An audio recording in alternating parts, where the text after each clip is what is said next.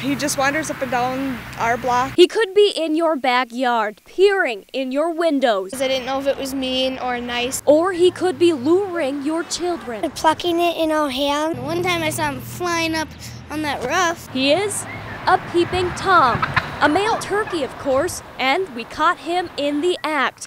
But he's not the scary kind. Oh, good personality. The kids feed him. He, doesn't go after him or anything. You could call him the Glyndon Gobbler, because he's been strutting around town for around 5 months now. But most people just call him Roger.